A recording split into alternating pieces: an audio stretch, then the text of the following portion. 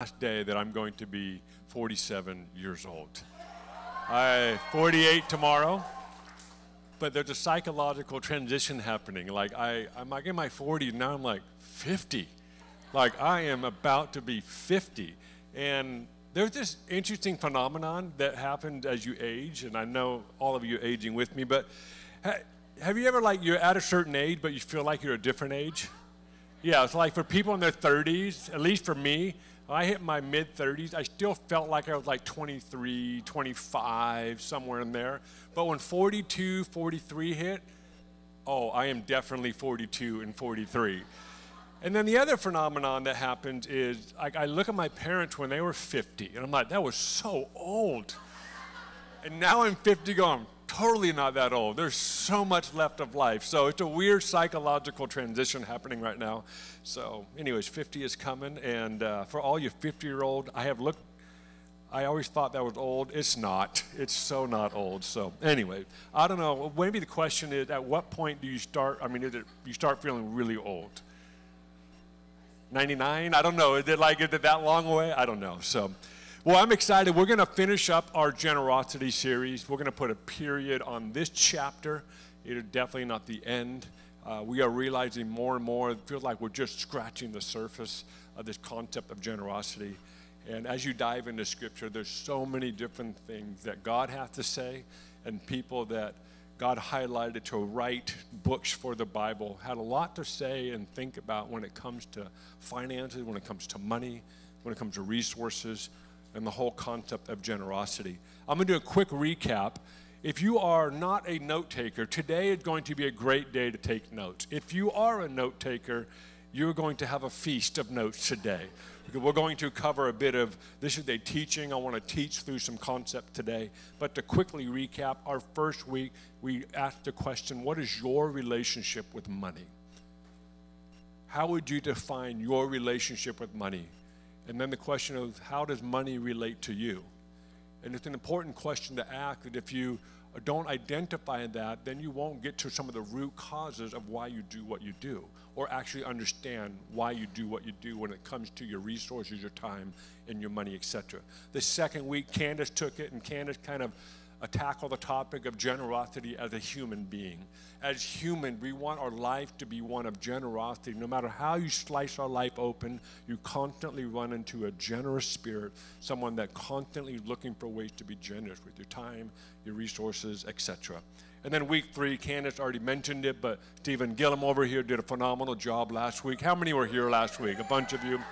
So grateful, and he inspired me. I thought I had high standards dreamed of how to be generous, but when he shared about his dream is to give away millions of dollars, I thought, man, that's amazing. And he taught us about generosity as being a cheerful giver, doing it with joy and excitement, that we don't have to do it under compulsion or manipulation or force, but actually becoming a cheerful giver. But the part that I love he brought into it was attaching faith to the dreams of being generous. Like, God, I want you to bless me so I can be this generous in the future and today. And so I was really grateful for that. Today we're going to continue our conversation around generosity, but we're going to kind of hone in specifically on the topic of tithing. We're going to tackle that. But before I get into that, I want to continue to preface each talk that we do. I understand that everyone in this room has a different relationship with money, and you have a different history on the conversation of money and how it intersects with church. I understand many of you in this room, you've been involved in church for a long period of your life. Some of you are brand new to the faith, and this is a rather new conversation. And I want to normalize the conversation around finances and money, and obviously tithing and offering and all the conversations around. I want to normalize it. I don't want to avoid it. I want it to be up in front, and I want us to have conversations together like this, but even more when you go home and you're interacting with your friends and poking holes in thoughts, and because I believe there's principles in here that God had actually set up for us to actually embrace and run with. And so we are creating conversation. But what we did, we actually did a survey, and a lot of you filled it out. So I just want to say thank you to those that did the survey. There's actually 32 slides, which we're not going to do all 32. Our very own Luke Onspach, who happened to be our resident survey data expert at the moment, he took the data and turned it into beautiful slides, and actually pulled out some really helpful information. I'm only going to show you 4 slides today, just to give you an idea of kind of the landscape of this room, and specifically the broader studio community. So let's go ahead and show the first slide. And the first question we asked in the survey was, is it appropriate to teach on the topic of money at church? As you can see, the dominant perspective is it is appropriate to teach on this topic in church. And I was actually surprised at how many people felt it was appropriate. I had no grid, I was kind of guessing. But what I want to highlight is you can see the scale goes down to strongly disagree. The numbers are rather small and nominal, but I highlight that specifically for this reason. There are people in this community that are still struggling with this concept. And what I want to do, this whole series has been an invitation to engage with something that I believe, and we believe, it's actually a principle within the scriptures of what God actually gives beautiful instruction on. And we're going to talk some more about that today. But that's really to understand kind of who's in the room. And I don't want to forget the people that are on the other end of the spectrum that strongly disagree, because I want this to be a conversation and an invitation. So let's go to the next slide. The second question that we asked in the survey was, have you ever been taught about money, tithing, or giving in a church setting? As you can see, there's overwhelming majority have said, yes, I've been taught this. And as you can see, you can go down the list, there's a small percentage of people that haven't. What was interesting about this statistic and some of the questions, or not questions, but some of the information you gave us, is the ones that have been taught about finances and money are the ones that also have the most concerns about what's being taught. And then the ones that have never been taught had 0 concerns about being taught about it. I just found that really interesting because it tells me that all of us have different experiences. Some are bad, some are good, and some are mixed, that we all have our own journey of this conversation. So let's go to the third slide. The third slide, the question we asked was, as we move into discussing the area of finances, how comfortable are you with the specific topics of giving and tithing being taught in the church? Again, this is another data point to kind of see the broader scale of who the more dominant perspective, very comfortable, all the way down to very comfortable. Again, this highlights that this is who we're made up of, and this is the ongoing conversation and an invitation into this topic. The last slide is particularly my favorite, so let's go to that one. This one is actually based around the question, in your current season of life, what would you like to learn about regarding finances, tithing, and or money in general? I love this slide because it actually gives us a little bit of a blueprint of what we can do as a community to help raise our financial awareness around what the Bible says about finances, as well as just personal finances, as well as management, investments, and stewardship. And you can kind of see, I would say for the top 10 to 11 different categories, there's a pretty even percentage spread, or I would say a desire of what we would like to grow in areas in our life. And if you look at the top one that most people say, I want to grow in just practical management of my own finances. Now, I'll say this, studio is not the end all to how you manage your finances. We just want to be a helpful added resource, but we will primarily focus on biblical stuff because that's what we're doing here. But there's lots of great resources, and I know in the future we definitely want to point people in a certain direction.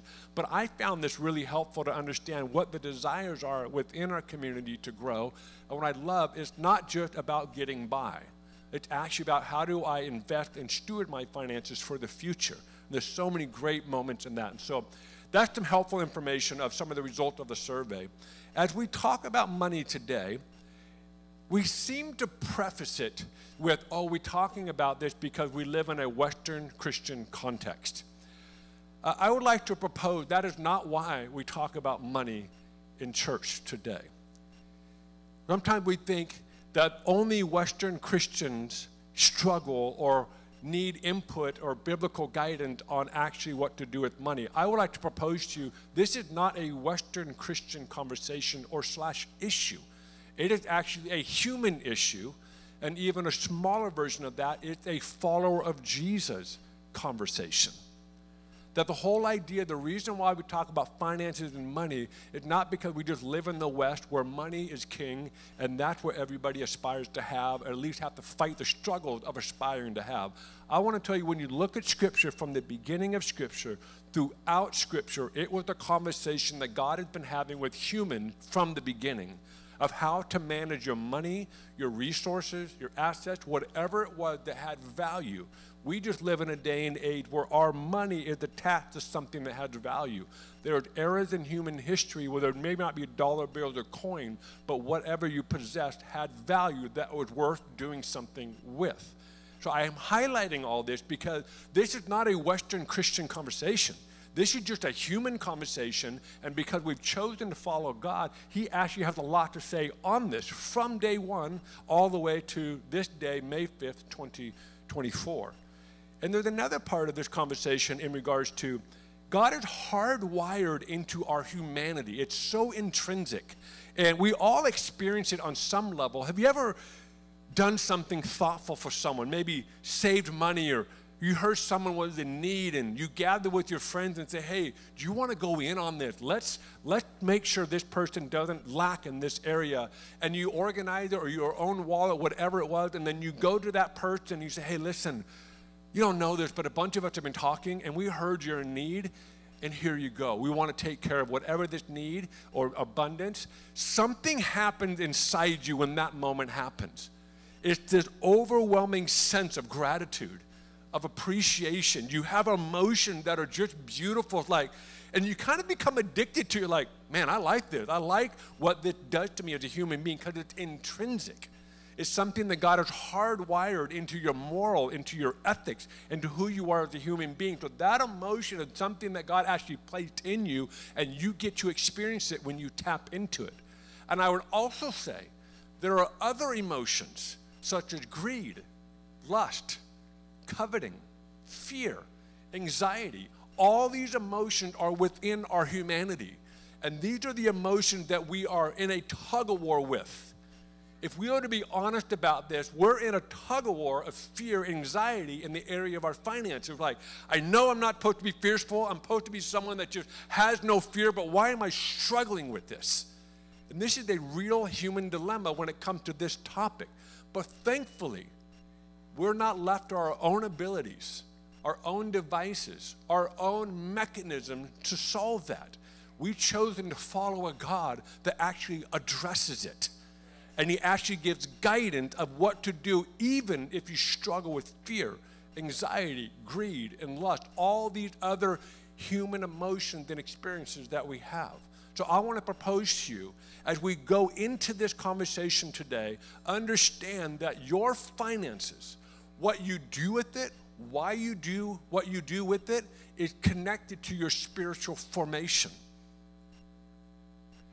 In my biblical studies at Bethany University, there was one class in particular, it was actually a really small class.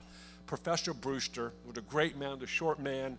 He was kind of a barrel of an individual. You give him a hug, and you just felt like you were hugging something of substance.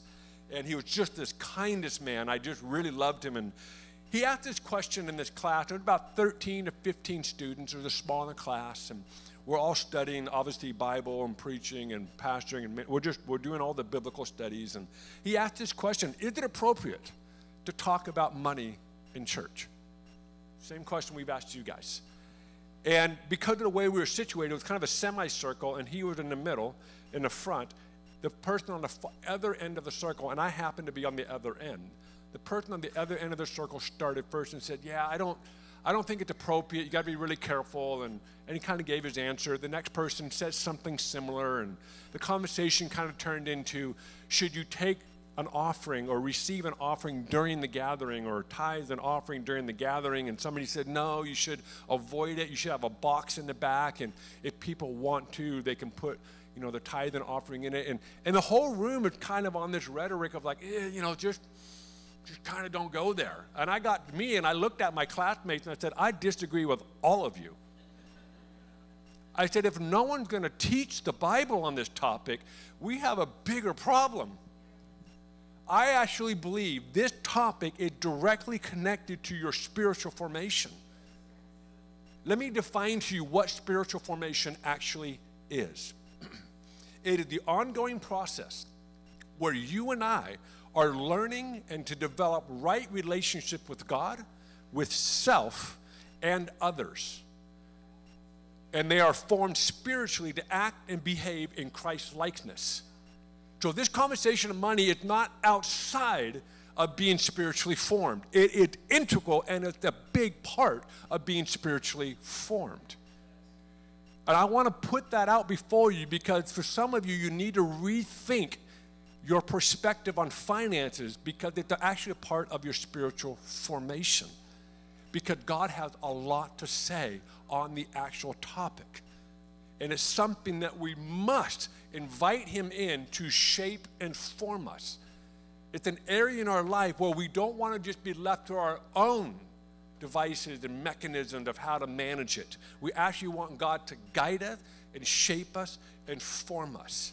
And what we will learn is God will be more focusing on emphasizing the heart, because when he can get your heart in a place that resembles and looks and feels and sounds like Jesus, generosity is the easiest thing on the planet.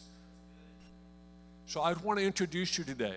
Your finances, what you do with that is a spiritual formation conversation. But alongside that, let me also address, sometimes when we talk about money in the church or money in the Christian faith, the only thing that gets emphasized, or only one dimension that gets emphasized, is this: it's wrong to have money. You should give it all away. Money is evil. Possessions are evil. And I just want to tell you, that's a disservice to all of us if that's the only dimension of finances that we talk about. Because if you look at the scope of Scripture, it is so clear that God teaches you how to steward your finances to increase, how to manage your finances to increase so you can become a resource. So all the conversations around money can't only be around get rid of it all, it's all bad, and have nothing. Because God is actually in the business of helping you to increase your blessings, your abundances. There may be seasons where it's emphasized more than the other, but it's a process, it's a journey, it's not only one dimension. So if that is your only experience of sitting in an environment like this where someone has taught you only one dimension, which is give it all away, there have been seasons of our life like give it all away, and it's like, ouch. But guess what? It's amazing what God actually brings back into your life at a different season. That's the beauty of sowing and reaping. So I want to just, in a way, just clarify for us as a community, our heart is that we talk about all of the topic, not just one dimension of it. And for some of you who've only heard, give everything to the church. Somebody said, a pastor told me you need to cash out your retirement and give it to church because that's what God wants you to do. Now, I am not that pastor to go, he was right or wrong. I'm not in a position to say he was right or wrong. My point is this: if you have only heard to give it all away, I just also want to say God also has a lot to say about how to save, how to invest, how to steward to a place of increase. And that's what I want you to hear. It's a broader conversation. So if you will, would you at least turn with me to Leviticus? If you don't know where that is in the very beginning, a couple books in to your right. Leviticus chapter 19. I'm going to read you a handful of scriptures. This is the only one that I want you to turn with me. The other one you can write down and look at it later. But in Leviticus 19, verses 9 and 10, it says this: when you reap the harvest of your land, you are not to reap the very edge of your field, or gather the gleanings of your harvest. Do not strip your vineyard bare, or gather its fallen grapes. Leave them for the poor and the resident alien. I am the Lord your God. Let's stop right here. I love this passage. This is one angle that God talked about generosity. He said, hey, listen, when you harvest your fields, don't harvest everything. Leave the edges of the field unharvested. And if you have a vineyard, don't pluck all your grapes. And if grapes have fallen on the ground, leave them there. Why? Because there will be people that will walk by your field that may be poor, marginalized, or they may be an immigrant walking through the area. And God said, you can be generous by leaving that untouched so they can eat without shame or guilt or feeling like they're stealing something, because it's been set up for them. This is the posture God is introducing to humanity. He's teaching us this is how we treat other humans. We set it up so they can just pick it whenever they need, and there's no shame or guilt. So let's create edges of field in our life that actually set up. For some of you, it might be $5, might be a whole edge of a field. Guess what? Have that in your pocket, and when the moment comes, it's like, all right, that's the edge of my field right there. For some of you, it's something else. But have your life set up that not everything is accounted for. There's room for you to be generous, and there's no shame or guilt attached to it. Now, if you want to write this down, I'm going to read through a bunch of scripture. Proverbs chapter 3, verse 9 says this: honor the Lord with your wealth. Look at that word, your wealth. And with the first fruits of all your produce. You later in the book, Proverbs 29, verse 5 says this: the plans of the diligent lead surely to abundance, but everyone who is hasty only comes to poverty. Notice the word wealth in the last passage, and notice the word abundance. It's actually designed within the ecosystem of how the kingdom works. Now in Acts chapter 4, we're going to read verse 32, 34, and 35. Verse 33 is a great verse, but I just want to read these three verses. All the believers were in one heart and mind. No one claimed that any of their possessions was their own, but they shared everything they had, that there were no needy persons among them. From time to time, those who owned land or houses sold them and brought the money from the sale and put it at the apostles' feet, and it was distributed to anyone who had need. Here we see an incredible culture and community of generosity as a result of the Holy Spirit coming in Acts chapter 2. As the early church is exploding, people said, we're going to make sure that no one is in need. Now, you might think this hasn't happened. This is alive and well in the church across the world today. How many remember recently we had a pandemic that kind of went around for a little bit there? You guys remember that moment? And when the pandemic hit, we were in California at the time, and as you know, the world shut down. And as a business owner and as a church leader, sorry, back up, business owners or nonprofit leaders, pastors, all of us were like, how are we going to keep going? What's going to happen to all the economics in regards to all these organizations? And the opposite thing happened when we thought it would go down. It multiplied many-fold. What happened is the church rose up during the pandemic. The body of Christ rose up in the pandemic and said, you know what? We're going to give more than we have before because everyone is in need. So I love this, that when our response to need is we give. We give generously, and we give without the scarcity mindset, and it's alive and well today. If you want to write down Hebrews chapter 13, verse 5, keep your life free from the love of money, and be content with what you have. For he has said, I will never leave you nor forsake you. Last verse for right now, 1 Timothy 6, verse 10. For the love of money is the root of all kinds of evil. Some people, eager for money, have wandered from the faith and pierced themselves with many griefs. I've curated these 6, 7 passages for this reason. I want you to understand the Bible has a lot to say on it, and it's the spectrum. It's not only one dimension of it. I'm actually talking about wealth, abundance. Hey, don't fall in love with money, because money, the love of money is the root of all evil. Money is not evil. It's the love of money that's the root of all evil. And then in times of desperate times, the church has an opportunity to rise up and be the one, the leading the charge and being generous. So all these verses give us the spectrum of God's conversation around this. Now let's transition into the dimension of tithing.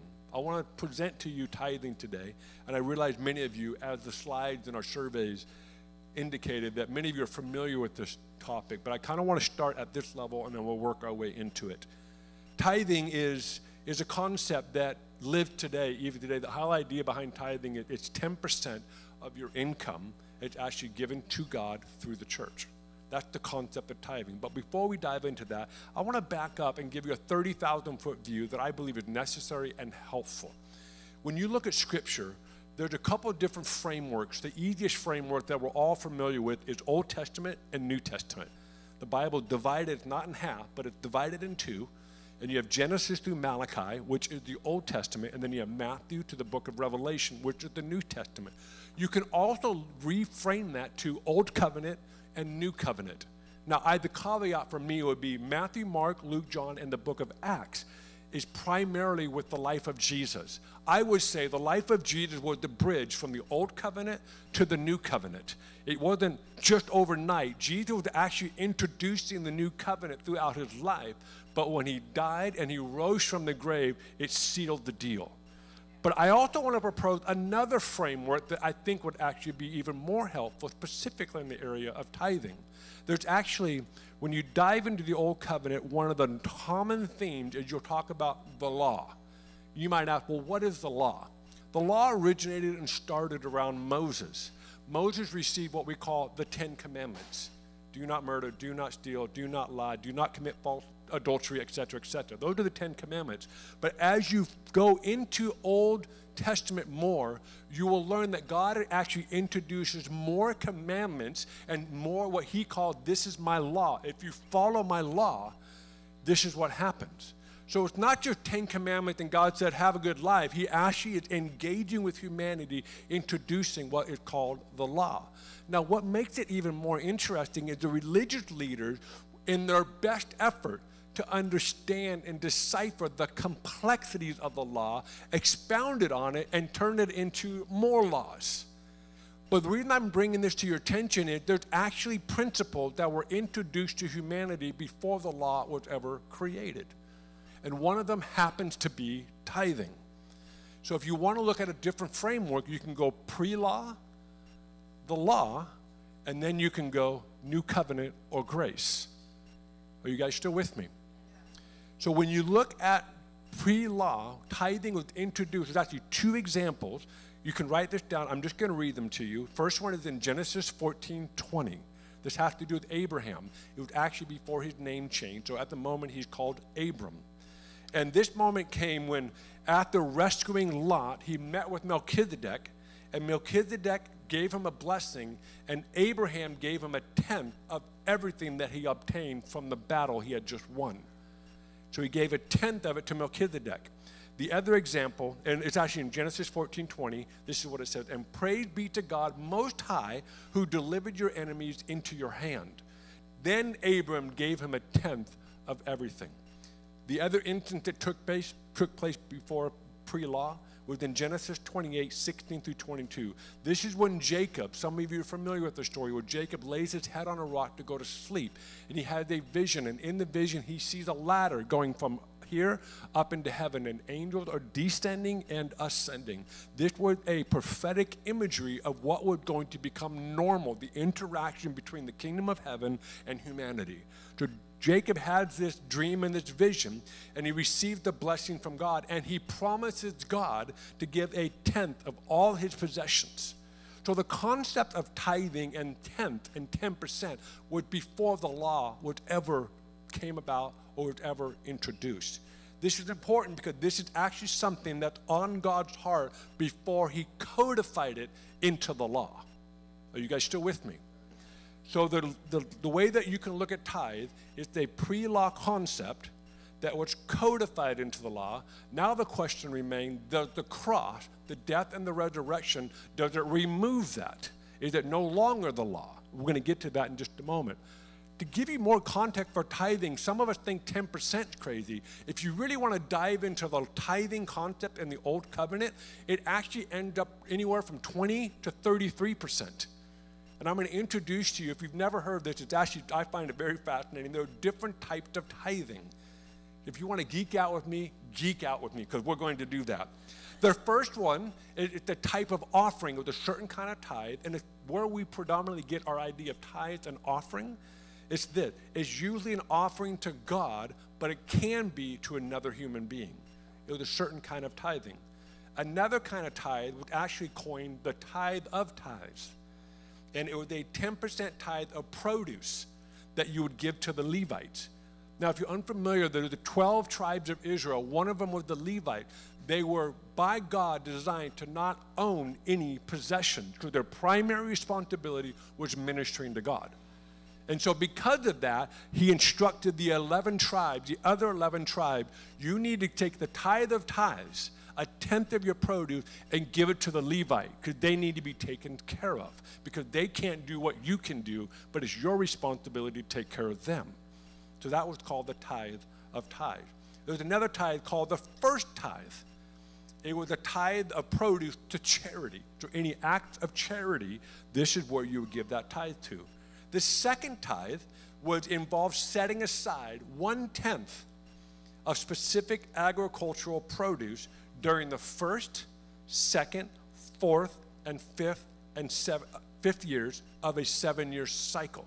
So every 7 years, the first, second, fourth, and fifth years, you would take 1/10 of specific agricultural produce and you would set it aside. Because when you travel to Jerusalem to worship, you would bring that with you and you would consume it with you while you're in Jerusalem. Now, think about this. There's no spreadsheets then. Who's managing all this is my question. That's a lot to figure out and manage. There was another tithe called the poor tithe. It required that 1/10 of produce grown in the third and the sixth year, so the off years of that same 7-year cycle, was to given to the Levites and to the poor. And the last but not least was called the animal tithe. It is a commandment in the Torah, which is the first 5 books of the Bible, requiring the sanctifying a tithe of kosher grazing animals, so cattle, sheep, and goat, to God, which would be sacrificed in Jerusalem.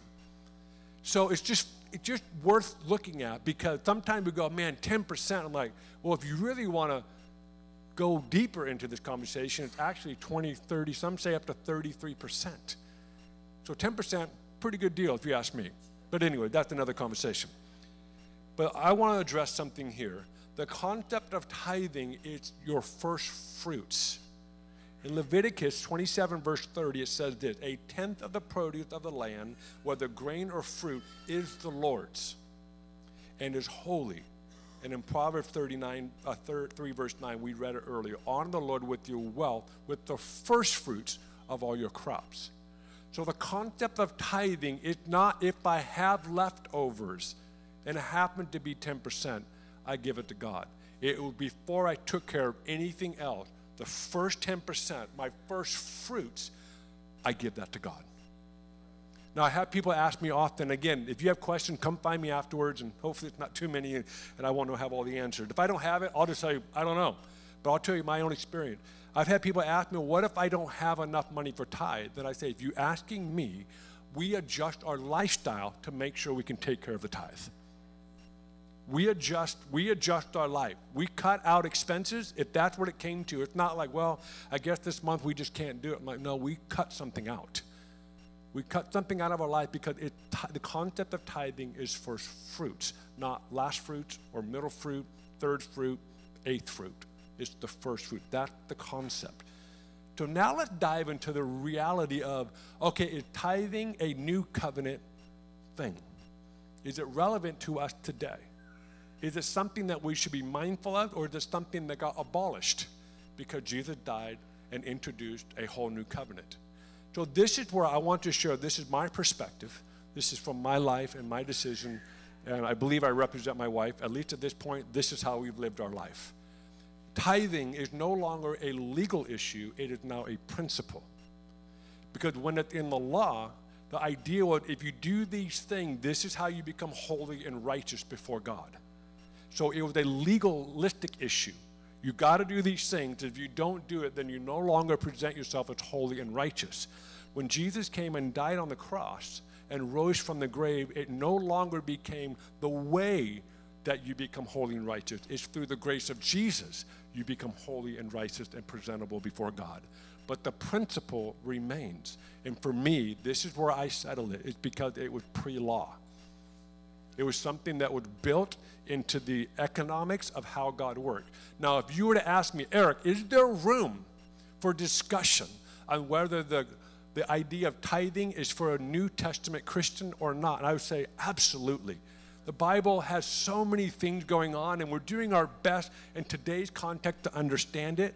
But here's what I'll tell you, in all my experience of being a pastor for nearly 30 years and interacting with, as you can imagine, thousands upon thousands of people, and specifically in the area of finances, anyone that I've talked to that said, I don't believe tithing is the New Testament principle. I don't think we have to do it anymore. My next question is, are you looking for a reason to give more or give less? If you're looking for a reason to give less, you have missed the entire point of this principle. you have missed the entire premise of what God is actually wanting to form you in this area of your life. This is a spiritual formation issue.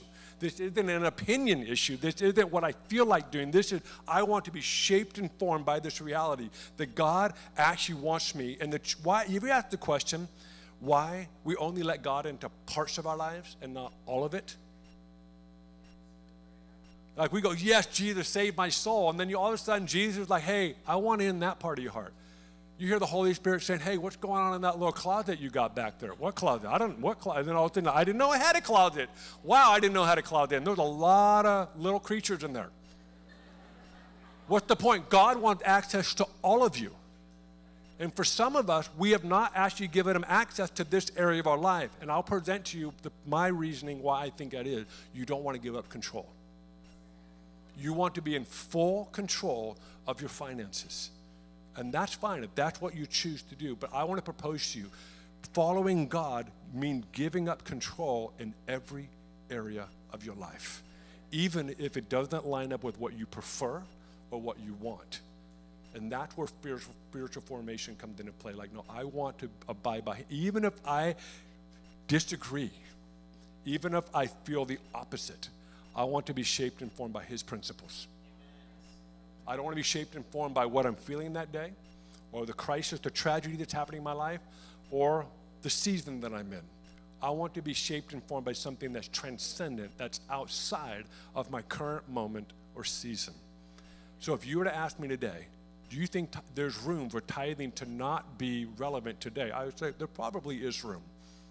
It probably is. You can create enough arguments and you can create enough context for it. That is true. But I would also say, if you're looking for a reason to become more generous, then great, go above the 10%. Go beyond that. Like, don't let that limit you. And when you look at the rhetoric of Jesus' teaching, he actually is telling you, hey, where I've restricted you, I now turn you loose. In the Sermon on the Mount, it is over and over and over. Oh, you only want to go a mile when you've been forced to? Jesus says, go 2. When you've been slapped on one cheek, give them the other cheek. What's the point? The direction is more and deeper and farther. It's not less and less and less. So I would propose to you, when it comes to our finances, specifically tithing, it's not about reducing it to nothing. It actually is a principle that God has set up to actually teach us that this is the spiritual formation issue, and this is how we actually can serve the individuals and people that are doing what we will call, in the Old Testament, it was the Levites. It was people that were responsible for places of worship and to take care of the poor and the marginalized and to see people become spiritually healthy. Today we call them pastors and churches. And so when you give your tithe, you're giving it to God through the church to help build an environment where all those things can take place. That's the idea behind it. You guys are doing great. I can feel the engagement, and I love it. I'm serious. I feel you're engaging with it. And for some of you, you got the question mark look, and I'm glad. I want you to think about this. If you haven't thought about this in a while, hopefully you will now think about it, because it is a spiritual formation issue. I want to read a couple more passages, and then we'll land this plane. Matthew 23, verse 3. Matthew 23, verse 23. Jesus is talking. He says this: woe to you, teachers of the law and Pharisees, you hypocrites. You give 1/10 of your spices, your mint, your dill, and your cumin, but you have neglected the more important matters of the law: justice, mercy, and faithfulness. You should have practiced the latter without neglecting the former. So in this context, Jesus said, keep your tithing, but don't forget those other matters that are important too. And then you go to 1 Corinthians chapter 16, verses 1 and 2. This is Paul talking. Paul is writing to the Corinthian church, and he says this: now, about the collection for the Lord's people, do what I told the Galatian churches to do. On the first day of every week, each one of you should set aside a sum of money in keeping with your income, saving it up, so that when I come, no collections will have to be made. What is Paul doing? He's instructing them to set aside something so when he comes, he can collect it, because there's need in other areas. So there is a principle, there is a basis for the principle in the New Testament. Those are just a couple places of setting aside for God's work. Now, here's a couple of extra thoughts that I want to give you before we land this thing. Tithing is a gift of first fruits. There's no strings attached. This is important. Offering is different. Like you give an offering. Like sometimes what we do here, we take an offering for Romania. And it's like, that is specific. You give it because you want to give to that. But tithing is not like, if you use this for that, I'll give it. No, once tithing leaves you, it is a gift to God. Now, you might ask, well, what if it's misused? Guess what? That's not on you. That's on the leadership. So I have a twofold relationship with tithe and offering and finances. As a human, as a follower of Jesus, I have the responsibility to abide by these principles that we've taught the last 4 weeks and more. If you want to know the nuances of practice and stuff, please come talk to me. I love these kinds of conversations. For example, I don't want to just auto-pay my tithe. Now, if you auto-pay your tithe, that's great. I have nothing against it. But I personally feel like it just kind of leaves the realm of like, this is my gift. So this is what I do. Once a month, my wife and I go through all the income, and I go, all right, here it is.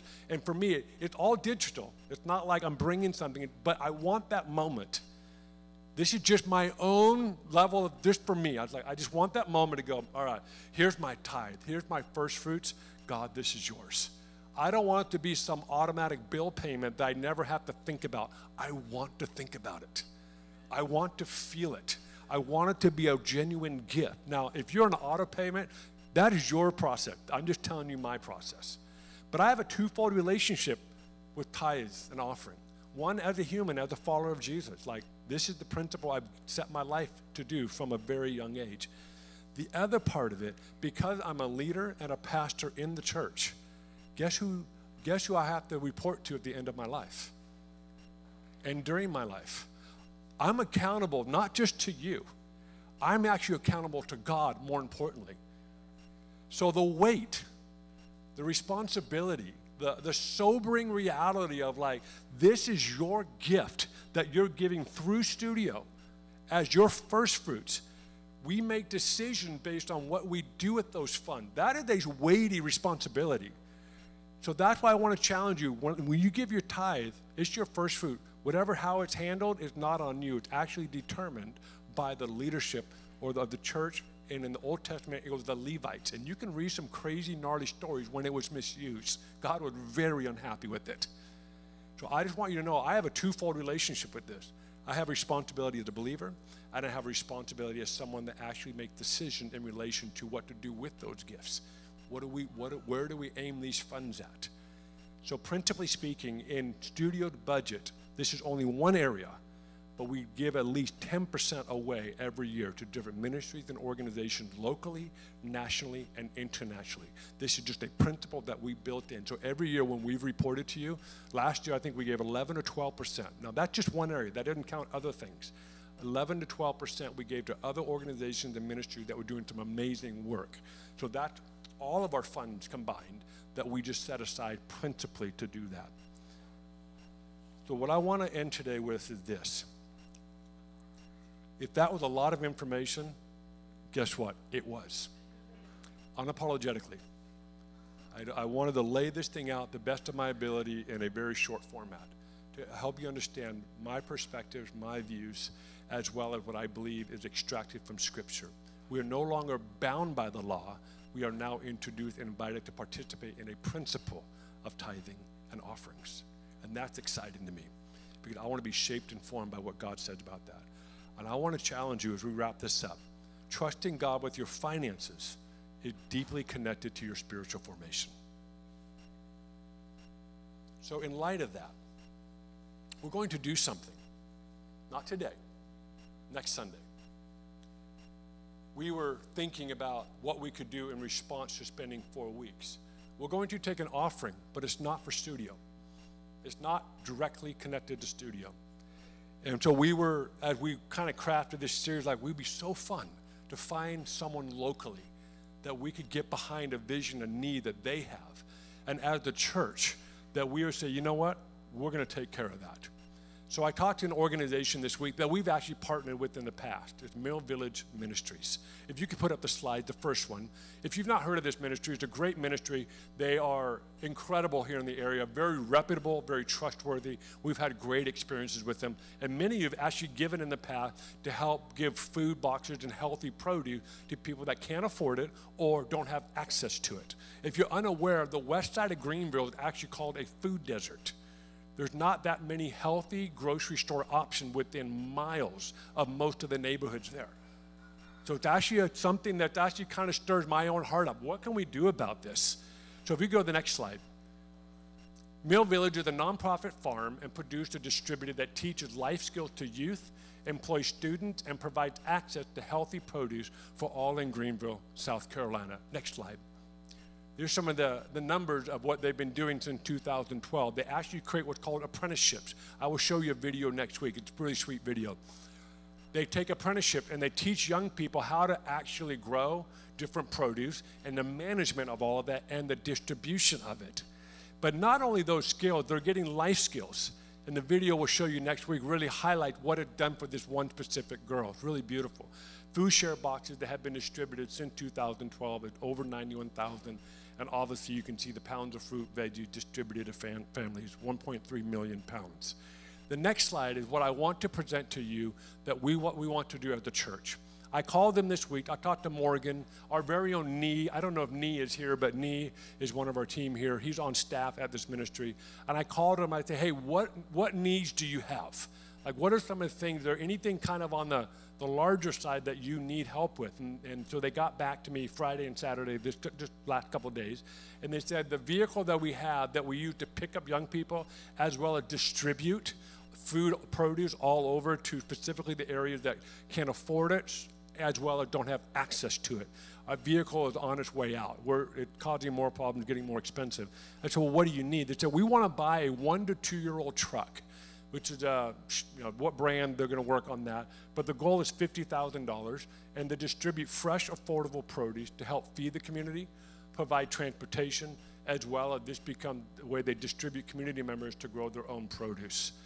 So what I want you to do this next week, if you feel at all manipulated, coerced, or forced, give 0.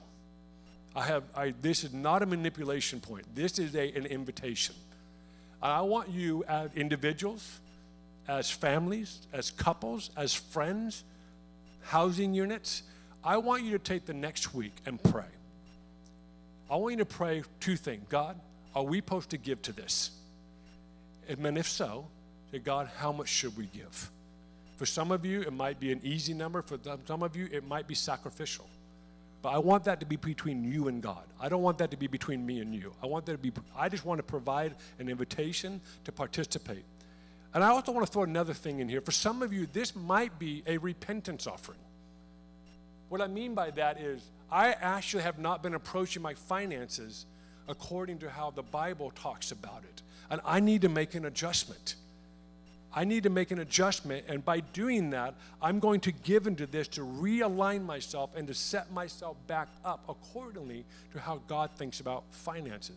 Others of you can be like, this is just a fun, generous thing to do. I just want to get to this. It's not a repentance thing. So I recognize it might be different for each of us, but I want all of you to feel invited into this opportunity.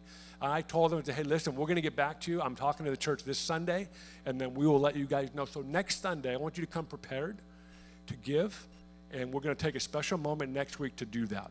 And so I want you guys to pray about this. Are you guys with me? Great. Why don't we stand?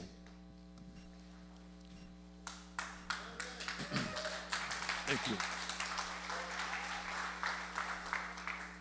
Thank you for, not that you had a choice, but for allowing me to go longer. I really wanted to lay this out in a way that was helpful and would be a great contribution to all of our journeys when it comes to faith, finances, generosity, and obviously tithing. So I want to pray. We're going to wrap this up, and we'll turn to you guys loose. Jesus, thank you for this journey that we are all on. And thank you that you continually bring us into this reality that we can choose to be shaped and formed by you, or we can choose to be shaped and formed by other things. And as a community, I pray for each of us in this conversation that we would hear your voice so clearly, that we feel what you're impressing on our hearts. And I pray for all of us in this journey of just finances in general, and offerings and tithes and generosity and stewardship and managing money. I pray that this should be an introduction for all of us to elevate, to level up, to step up our game in this area. We don't want to be incompetent in this area. We want to be competent in this area. We want to be a group of people that manages money incredibly well, stewards money incredibly well as we bring our gifts to you, as you taught us in principle.